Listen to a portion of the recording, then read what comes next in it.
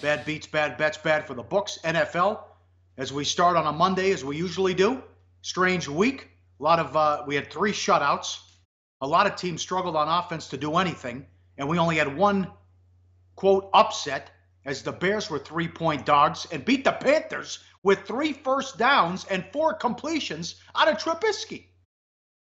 Yeah, a big day for the favorites on Sunday. My numbers showed the chalk at 8, 2, and 2 ATS, or 8 and 2 with a couple of pushes. I didn't count the Chargers Broncos because it was a switch of favorites during the week. The Bills Bucks, the Dolphins Jets, they were both legit pushes at +3/-3. But you're right about the offensive futility yesterday. I mean, 7 teams didn't score an offensive touchdown. Broncos, Bears, Browns, Cardinals, Colts, Panthers, Titans. And let's not forget, it was worse than that. The Ravens barely snuck one in. That was the last play of the game, down 2 scores. We'll talk about that score in a minute. The Giants barely snuck one in. They had an 18-yard drive off a turnover. The 49ers, a late, meaningless touchdown. They'd been held out of the end zone for the first 3.5 quarters. Not to mention the Sunday night, I don't know, it wasn't a very exciting game. The Sunday night disappointment, the Falcons, of course, who were 2 getting shut out until their final possession. So it easily could have been 11 of the 30 teams in action on Sunday not scoring an offensive touchdown. And yet, even with all of that, Pauly, was not a huge day for underbettors. Underbettors went 8 and 5, which is good, but not ridiculous considering all those dismal offensive showings, because a couple of tough beats if you had unders. The Steelers and the Vikings both snuck over the total late. Murray had 113 yards rushing. Baltimore can't stop the run. 3rd worst in the league, which is a big surprise. The total was 37.5 for 38.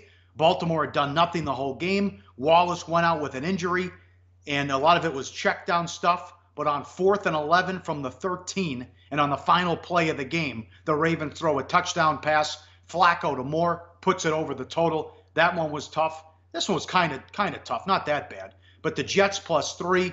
Cutler goes out, which got rejuvenated the offense as Moore came in, who was he's better than Cutler anyways. Who doesn't know that except Gase? He was 13 of 21 for 188 and 2 touchdowns. And McCown with a horrible interception with 40 seconds left. Dolphins win by 3. See, everyone comes in and says, oh, the backup's better than the starter as soon as he comes in and plays well. And then what happens is you see performances like you saw this past week from some of the backup QBs. Oh, yeah, he came in and played well for a half off the bench. I went to the playoffs last year. I mean, you told me what an impact player Adrian – Pauly, you specifically called me out on the show last week, talk about what a difference maker Adrian Peterson was for Arizona. What did Adrian Peterson do yesterday? Nothing. Okay, but Jets is a bad beat push. You got +3. You're up 2 touchdowns with 12 minutes left.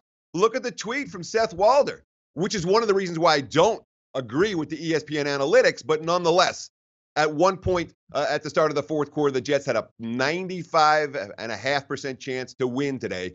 They ended up losing. That's a pretty tough beat. Look at the other tweet, NFL Research. The Dolphins have now won 12 consecutive one-possession games, decided by 8 points or fewer, dating back to last season.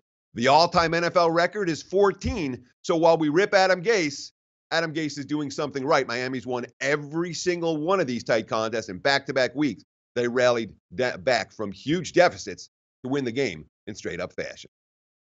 There was some strange money coming in on the markets on Sunday morning, which I didn't understand. A lot of bad bets. Broncos, this one I understood because there's no such thing as a home game for the Chargers, and there was all Denver fans there. But in any event, Broncos went from the dog to the favorite as high as 2.5.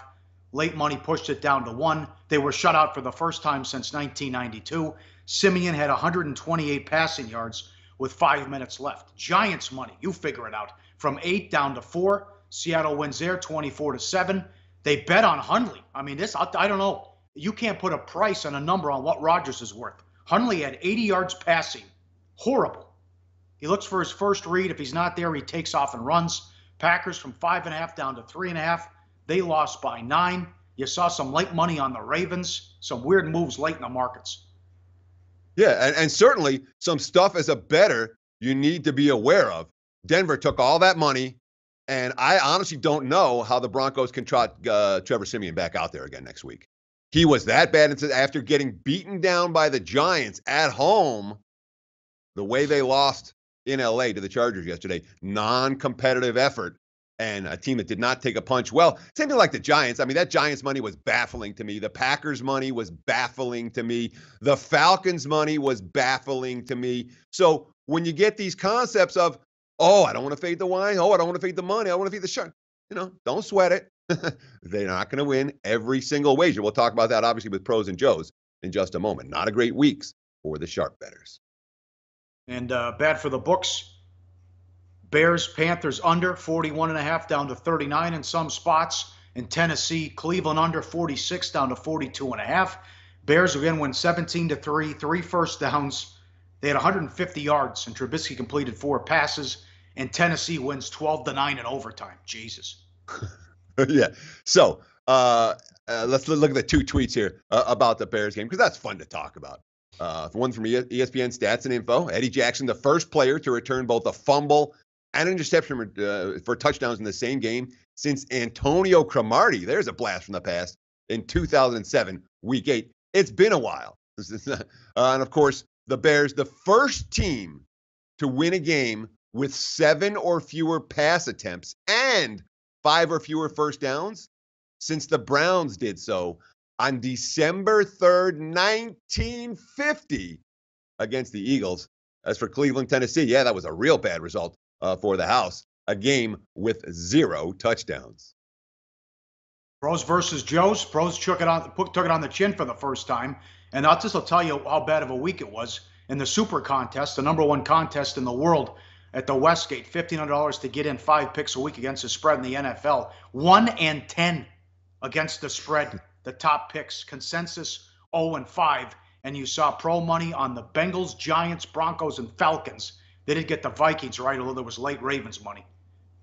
Yeah, and for the Joes, it wasn't like the Joes had themselves a great day either. The Joes went 1-2. And for the season, I mean, the pros still putting together a real nice season. If you've been betting the Joe recommendations or the Joe selections every week, if you're not broke yet, you will be soon. The winning weeks have been few and far between for Joes so far this NFL season. Hey guys, for the full video, go to sbrpicks.com. Hey guys, thanks for tuning in to our channel. Now, we've put a lot of work into producing all these free videos, so please help us out and keep all our content free for you forever by simply liking, sharing, commenting, and subscribing. Now, not to mention, a visit to our industry-leading website will warm the hearts of all our SBR employees, especially myself. Now, the links are over there to the left, so do check those out. Thanks for watching.